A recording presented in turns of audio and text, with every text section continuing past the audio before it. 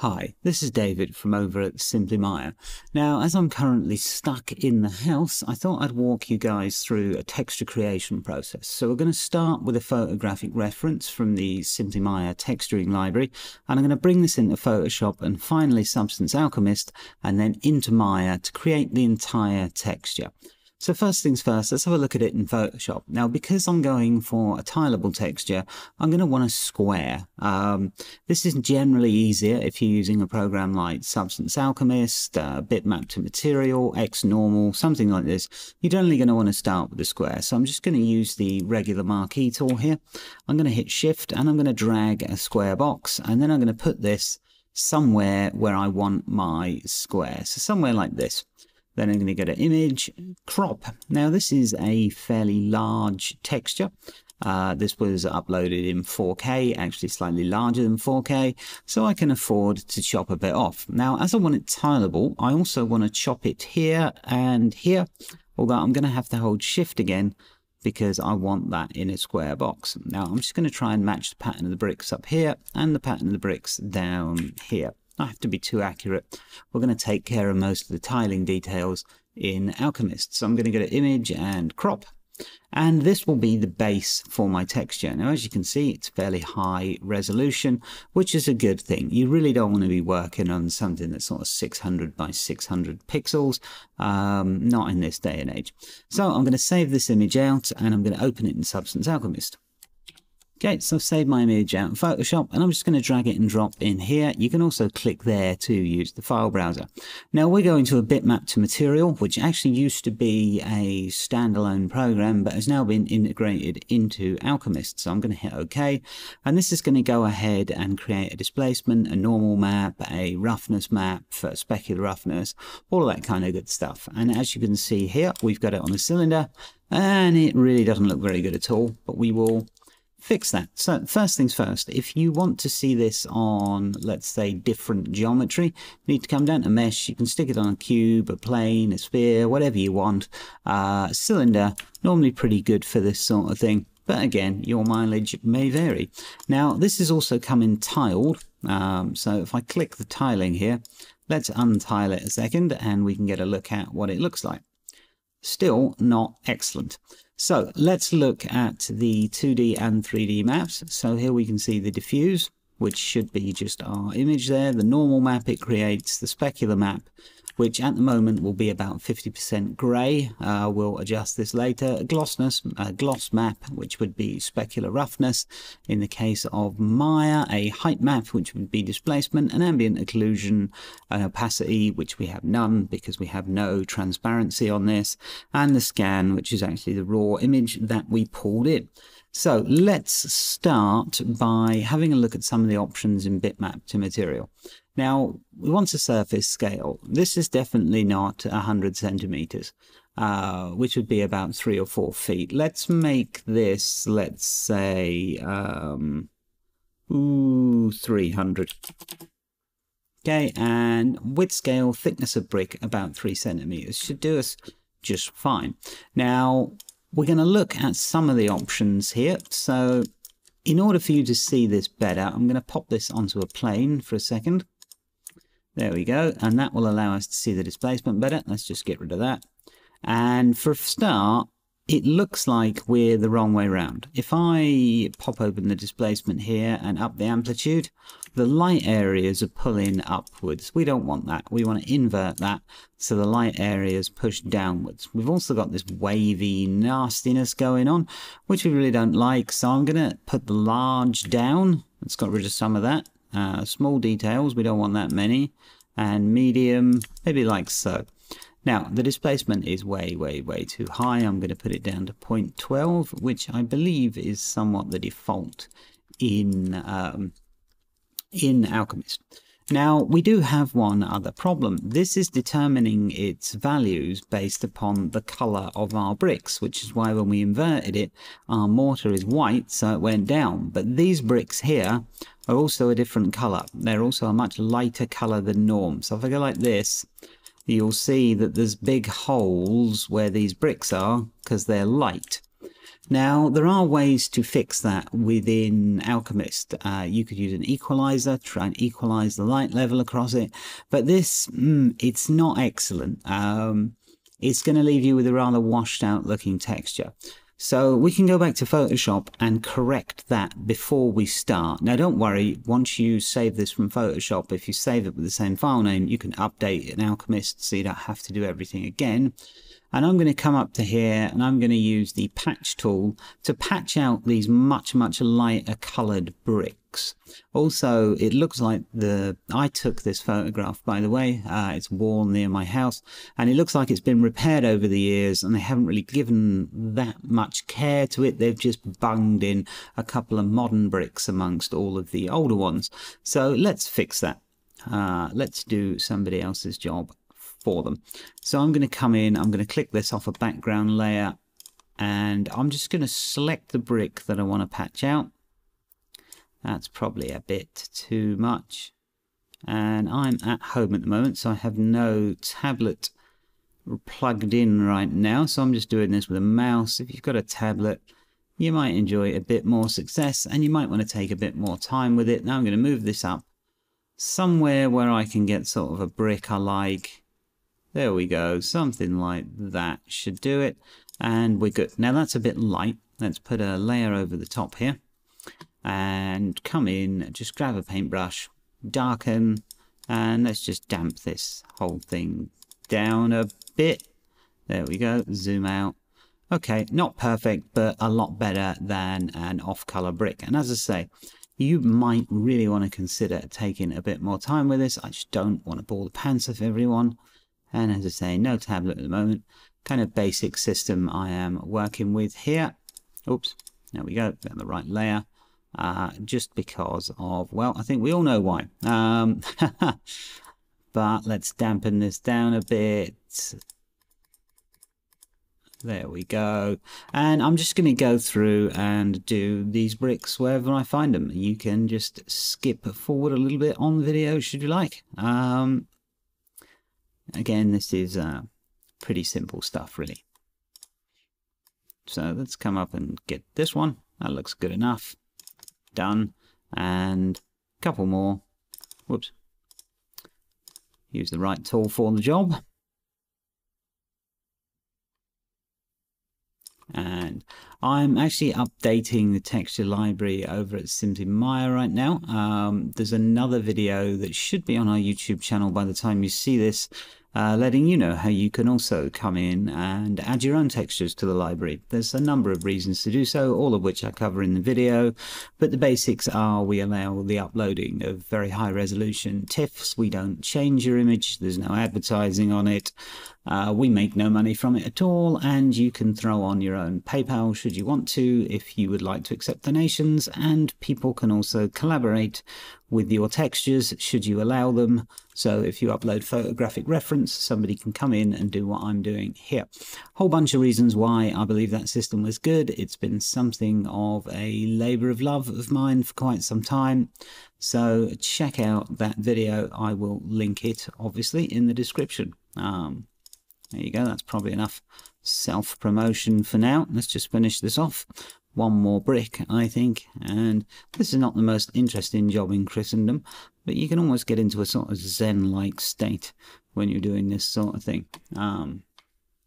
Really not that bad. Having been forced to do my fair share of rotoscoping over the years, that is much worse than this, I can assure you. Okay, actually that's looking pretty half decent. Yuck, I really don't like this guy up here.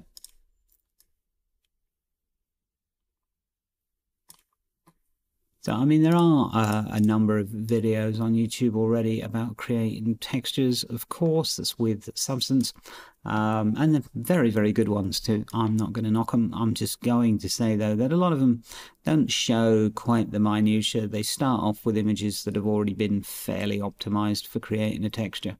Not that there's anything wrong with that. I can understand why people don't want to waste their time showing this on camera. I'm just going to show the full kit and caboodle because right now well, as I say, I am stuck in the house.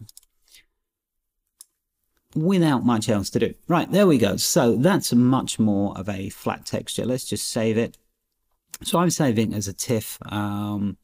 Oops, I'm actually going to save that without the layers, just so it's smaller. As I say, I'm saving it as a TIFF. It doesn't matter what you save it as for Alchemist, really, realistically speaking. There we go. So there's some I prepared earlier. Let's discard the layers. Okay. And when that's saved, I should be able to just pop it open in Alchemist. So if I just hit reload here, you should see these bricks disappear.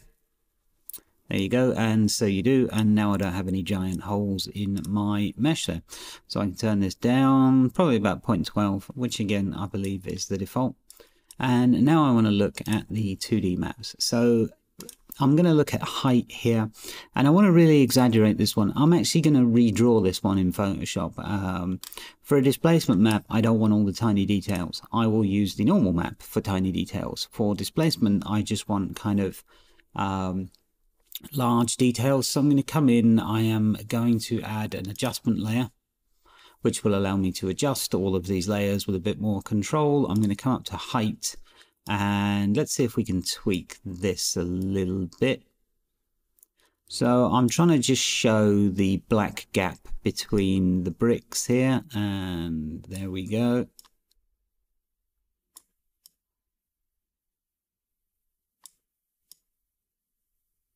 So sometimes this is easy, sometimes it is not so easy, of course.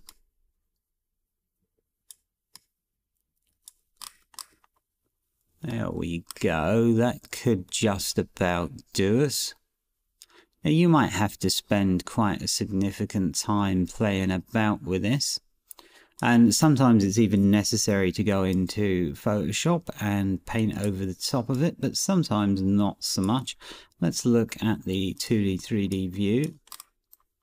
And actually in this case, I think we could probably get away with, let's just make this a bit bigger, with not taking that into Photoshop, because the displacement is actually displacing bricks without all of the small details that I don't want. Now we can go back into bitmapped material here and play with this height too, just to get a bit more. There we go. You can see on this map that it's so we don't want too much of that, maybe a little bit of small detail just to break that up. But again, I shall be relying on the normal map for most of the small detail. Okay, so that's looking not too bad. Let me throw it on a cylinder so I can start to deal with the roughness and glossiness, because it's a bit difficult to see across a plane. So let's throw it on a cylinder here. Okay, and am I liking that? I am really not liking that. So let's go to 2D, 3D maps, and we want glossiness. Okay, and this really isn't enough for me, so I'm actually going to use the adjustment here. So roughness, glossiness, contrast. There we go, intensity. See, now you can see we got some glossiness on this, but that's probably a bit too much for brick. What we want is that nice contrast. In this black area here, there's going to be no reflections. You see, if I turn it fully white, it's very, very reflective. What I want is, I don't want the mortar here to be reflective. I really just want sort of the edges of the brick to be reflective, somewhat like this. Okay, that'll allow just the edges of the brick to catch the light. Now this kind of thing can be adjusted in Maya too, but that seems all right for me. Let me look at the ambient occlusion map, and not liking that much. Recompute AO from height, and that should give me a better ambient occlusion map there. So I just want a bit of occlusion to put a bit of dirt in that. If you see here, no occlusion, a little bit of occlusion in between the gaps. Okay, that's looking okay. Now let's make it tileable. Now this is where a lot of the problems often come in when you're making a text tileable. Now this one's not bad. It's got one seam in it down here, but other than that, if we put on the tiling here, let's go 1 and 2, and you know, it's not terrible. If it was for background, you could just about get away with it, but let's not have something we can just about get away with. Let's have something we can actually get away with. So let's stick in a layer and let's try and equalize, just to equalize the light across this. That will help with the tiling. There we go, and that's equalized it. Now if I turn that on and off, you will see what it's done. It takes a moment for it to compute. And basically, if I look at the 2D here, diffuse, just tries to equalize the light level across the whole thing. So now you can see it's a bit more patchy, and when I put the equalizer back on, it's a bit more continuous luminance value, or you know, it has a bit more of a consistent was the word I was looking for. Sorry, consistent luminance value. So there we go. Now, as for tiling, let's come in and add, let's see, we can add a tile node here. Tiling, there we go. And this should help us out with tiling the thing. Okay, so we get to decide where to tile from. So I'm going to obviously tile from one of the rows in between the brick here. And I'm going to pull this down and tile between another one. And actually, that's looking pretty. There's a slight seam here. Let's see if we can see that. Yeah, slight seam here. Let's go into edge and lower the threshold a bit. And you'll see that's just blurring it together just a tiny bit. Depending on which way you want to do it, you can have a larger or smaller threshold. But let me have a look at this. Okay, I'm going to say you can get away with that. Now, you can play with some blur here, probably a bit of smoothness too. But for a wall texture, I'm going to say you can get away with this one. What on earth has happened here? Why have you done that? That must have been my mistake there. Okay, so let's have a look. Yeah, done. I'm going to put the tiling up to 2 so we can see it when it's really, really tiled. Yep, obviously you've got some repeats in here. That's one of the downsides of a tileable material. I'll be perfectly frank, I wouldn't normally use a tileable material except anything other than a starting point, really.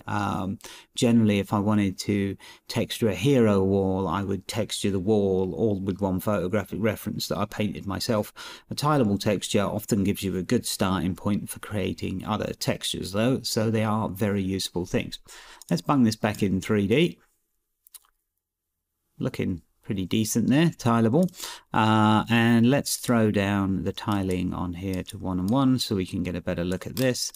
Now, am I happy with the amount of displacement? Again, that will be changed in Maya, not really in this software.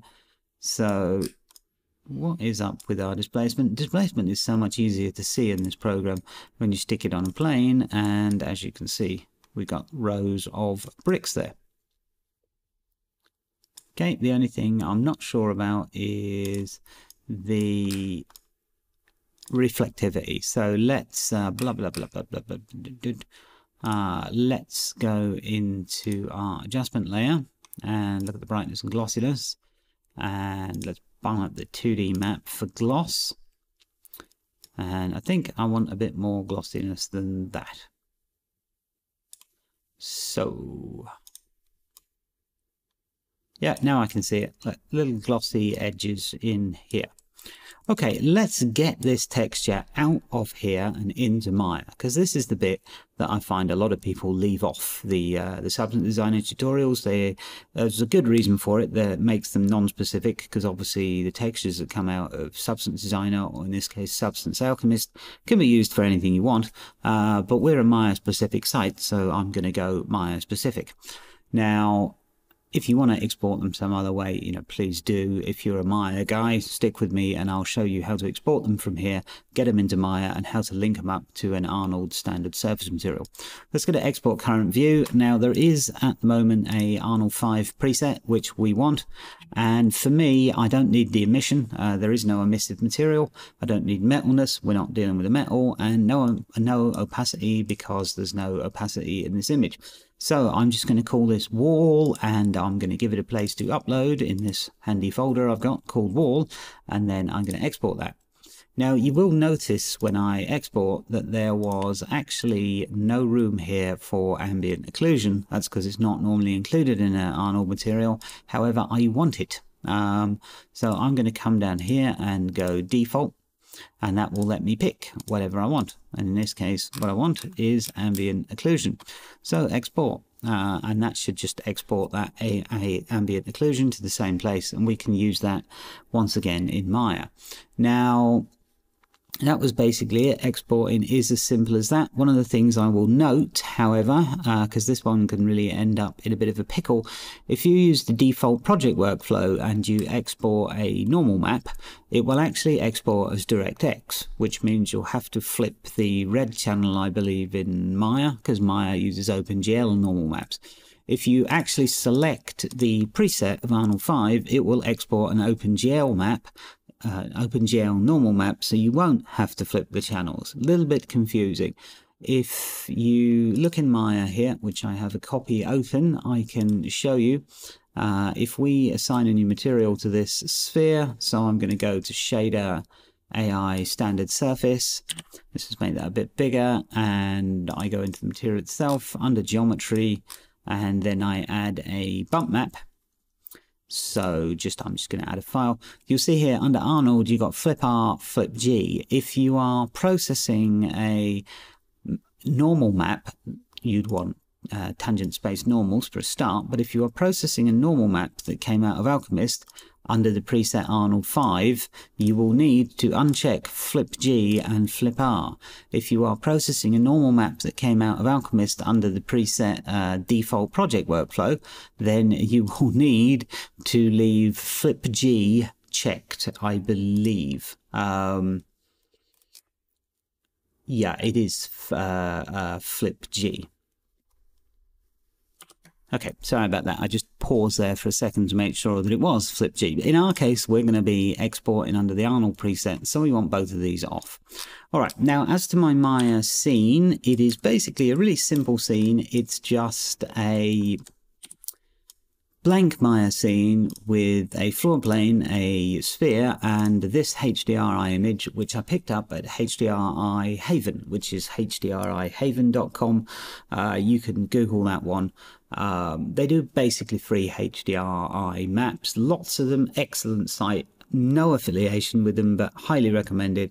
They work only on donations, so go over there, give them a shout, and donate something to them if you use them a lot. Right, so we are basically now here, and we need to create a Arnold material with the maps that we just exported from Alchemist. So let's go to the node editor and let's clean all this up. Now I'm going to create a new Arnold material, so I'm going to hit, why is my window so long? There we go. I'm going to hit AI standard surface. That will be the material that I want. I'm going to give it a name. Wall, there we go, and now I'm going to start adding things to it. So we won't need the shading group for right now, so I'm going to shove it up here. I'm going to add a file and file texture. Now 2D texture node is only relevant to us if we want to tile it, which we don't at the moment, so I'm going to select the file name and I'm going to come in here, I'm going to go in my wall folder and I'm going to select the base color. I am then going to hit tab and I'm going to get a file texture, and I am going to select the ambient occlusion. So ambient occlusion, there we go, and as you can see there is our occlusion image. Now these cases, these are both sRGB. So these are the only images we'll be importing as sRGB color space, all the rest will be raw. So let's take these and we need to blend them together. So AI normal, AI, no, I want to multiply them together, don't I? There we go. It helps if you can smell. And I'm going to take the out color from both of these. So out color, and I'm going to plug it into this guy. Would you stop that? There we go. So out color, plug into this guy, and it's going to go into input 1. And then I'm going to take the ambient occlusion and plug it in to number 2. So out color, whack, there we go. Other, I'm going to plug it into input 2.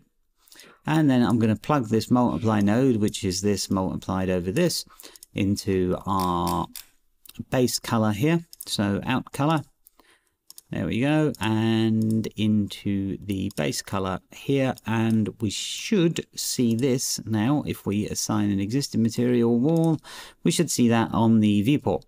If you do not, you may have to hit 6 to get your viewport into shaded mode. So let's see. So that will do us for a start. I'm just going to make this a bit bigger so we can see it a bit better. And I'm going to do that so when I come to render it later, I can actually tell where my camera is. There we go. Job, as they say, is a good one. So that's the first thing. Now, you do not have to use the ambient occlusion. In fact, in most cases, I would say it was probably a bad idea. I just thought I'd hook it up here so you can see how. If you don't want to use the ambient occlusion, that's fine. Just remove the multiply node from the chain and stick this into base color after disconnecting the multiply. So out color, doing other, base color, there you go, and you don't have any ambient occlusion over it. Now I'll do a render both with and without ambient occlusion multiplied over the base color so you guys can have a look. It's an interesting thing to see, but that's how you do it if you want to use the ambient occlusion that comes out of Alchemist. All right, now let's put some other nodes in here. So we're going to need some sort of specular roughness. So again, file, texture, and let's load this one in. And roughness, there we go. That's our roughness map. Open it up. And this is quite important. This needs to be a raw image because we don't want any color correction on it. Now Maya will probably give you some gumph about not having rules for PNG setup. That's fine, just ignore it. Color balance, you want alpha is luminance because we were using the alpha of this, not the color. So alpha needs to be luminance. Now we're going to take this and we're going to shove it in here under specular roughness. There we go. And that gives us a specular roughness. Now our specular weight, if we open Alchemist here and go away and let's have a look, would be this sort of color. Now I'm not going to bother to import a specular weight map in because it's much easier for me to have the control in Maya by just doing this. So I don't want that much specularity on this. This is a brick wall, not a shiny coin or something. So that should just about take care of that. Now we need a normal map. So again, we're going to need a file. File and texture. And what are you? Roughness. Did I not just plug that in? Did I not? Ah, I plugged the ambient occlusion in because I have been sitting at home too long. All right, so ambient occlusion we changed by mistake, but you know, it's the same thing. Raw, alpha is luminance for this, which is indeed the roughness. Roughness, there we go. Raw, alpha is luminance. And let's get that plugged back in. Sorry about that. Out alpha, other, and specular roughness. There we go. Now we've got this one, which we're going to make the normal map. So there's the normal map. This one also needs to be raw. Alpha is luminance, does not need to be checked on this one. So let's just come in and take the out alpha. Now I can't plug it directly into this. I'm going to need a bump map first. So bump 2D. Let's come in here. Let's connect this to the bump 2D. So let's do the out alpha into bump value. And then we're going to take the out normal and we're going to plug it in to the, let me see here. I've forgotten what you call it. So the normal camera. There we go. So out normal, normal camera. Okay, so this should just about set us up. Now hit L on the keyboard, by the way, and you'll organize all that up. We've got here our ambient occlusion, which we're not using right now. There's a multiply node for it. So far we've got a base color, we've got a roughness, and we have a bump, which should be set to raw. That should be set to bump. This should be set to tangent space normals under Arnold. Both of those should be turned off. And we should be good to go. Let's get a small render here. So I'm just going to come in and render this. I've got fairly standard render settings here, so I'll be back in a moment when that renders out. Okay, so that finished its render out. I need to upgrade my equipment at home, so it should be quicker for you. But you can see our bump map is working here. We've got those points of specularity, but we're still looking quite flat. Now, we can use displacement to fix this, but before we do that, if we look at this, this is fairly low poly. Now, I could come in and smooth this guy, of course, to add more subdivisions, but I don't want to. This is just going to be geometry heavy, and there's no need. If we look under the polysphere shape node here, come down to the subdivision tab, which should be under Arnold, and hit Cat Clark. There we go, and give it, say, 5 iterations. This will actually add subdivisions now at render time, so we don't have to have a massively subdivided object knocking around, slowing down our viewport. Now, let's come in and add a displacement. For this, you're going to need to add it to the shading group. So let's go to the shading group itself, displacement material, file, and I am going to add our displacement image. So again, we just go into where we saved our textures. There we are, done. And we are going to go up to here. Now, it's created a displacement shader node for us and a file texture node for us. It's done all of that. We need to make sure that this is in raw and this alpha is luminance is checked. Now, in Maya, displacement with a value of white is no displacement at all, and displacement with a value of black is maximum displacement. In fact, I'm going to open this up in Photoshop to give you more of an idea, because I think a lot of people have big issues with displacement in Maya because, frankly, it's not implemented well. So let me just open the displacement map here in Photoshop. Okay, so this is the displacement map that we saved from Alchemist in Photoshop, and I'm going to select this grey. Now, in Maya, as I say, white is no displacement and black is maximum displacement, which means there's no way to do a negative displacement. So what we can do is we can form Maya into doing a negative displacement by making no displacement 50% grey. Now, in order to achieve this, I want everything that has no displacement on it to be 50% grey. So I am going to actually come in and I am going to select here our black colour, and then I am going to do a select colour range. And I'm going to select quite a big fuzziness value there. And then I am going to, let's see, maybe that was too much of a fuzziness value. Yeah, I think it was. So let's come in. First, let's get this more, let's see, levels. Let's get the darker bits darker and the whiter bits whiter. There we go.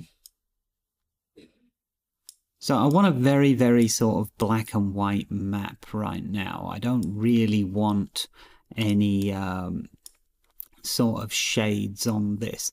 Now, this might be a bit too harsh for a displacement, so I might have to sort that out later. But this is basically what you want. So now we've got black with full displacement and white with no displacement. But if we did want negative displacement, we'd be stuffed. So I'm going to select both of these layers, hit Control E to merge them together. And now I am going to select this black here and filter. So let's do a color range. There we go. That should be good. And I'm going to now fill the rest of this with 50% gray. So image, fill, 50% gray, done. Now, Maya will do the 50% grey when we fall into it as no displacement, black as maximum displacement, and white as inverted displacement. So if I wanted to, I could now create a 3-segment map. So white for inverted displacement, grey for normal, and black for maximum. All right, so this will do us. I'm not going for perfection here, so this should be all right.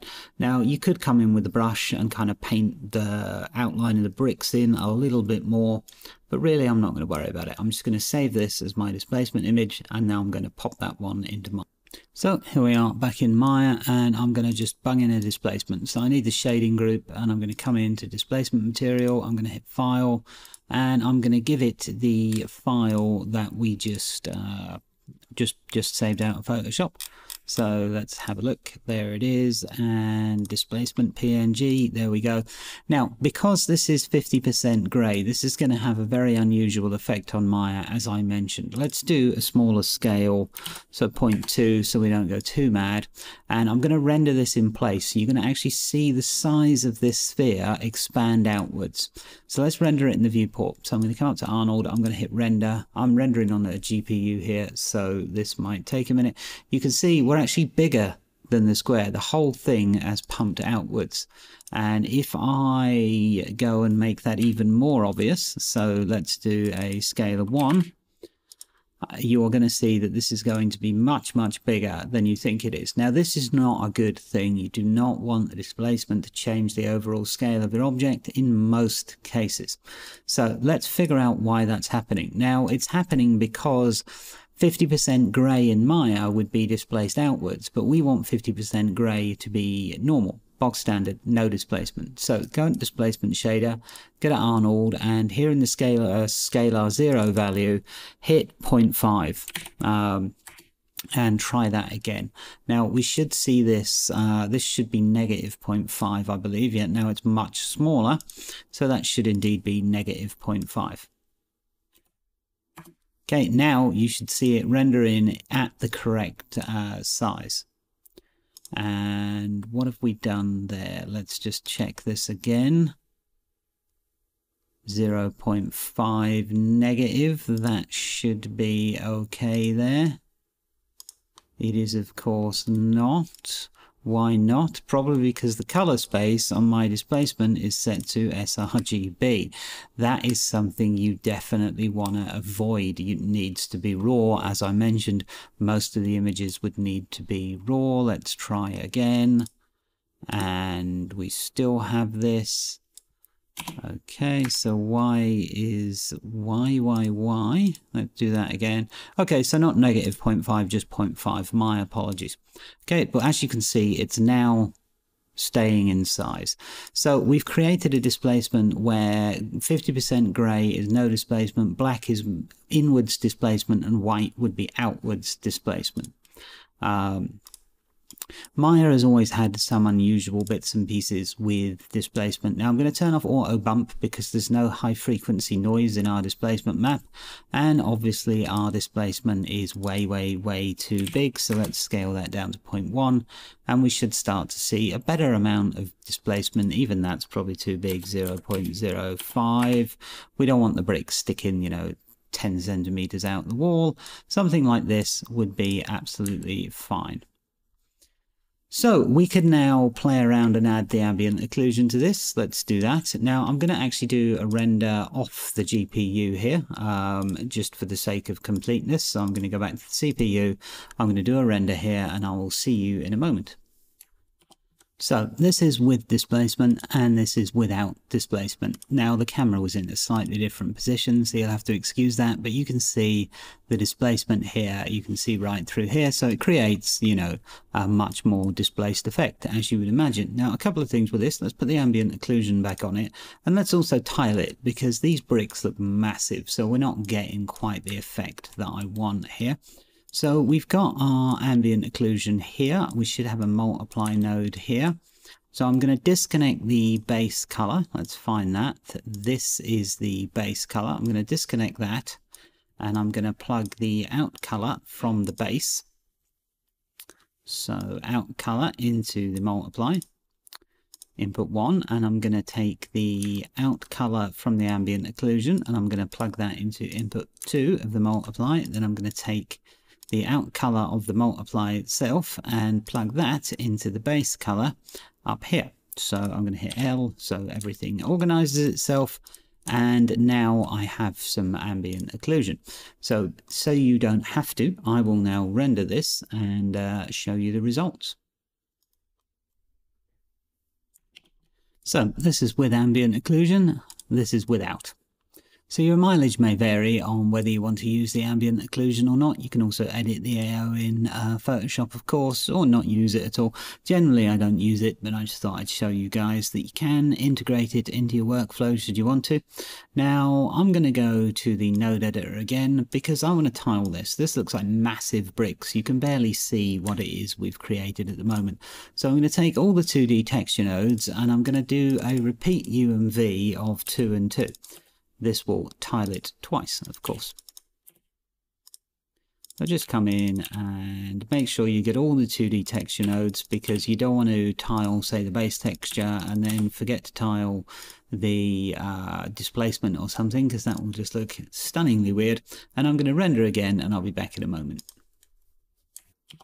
Okay, so here's our final render with a normal level of displacement and an average, a sort of exaggerated level of displacement, just because we can. Now, I hope this has been of some interest to you. It's a little less polished than the stuff I normally put out. I just thought, as I was going through my texture library over on Simply Maya and making some textures, I'd walk you guys through the process that I use with, in this case, Photoshop and Substance Alchemist. Now I'm going to actually upload this texture to Simply Maya, and if you're interested in our texturing system, how and why it works, there'll be a video on our YouTube channel.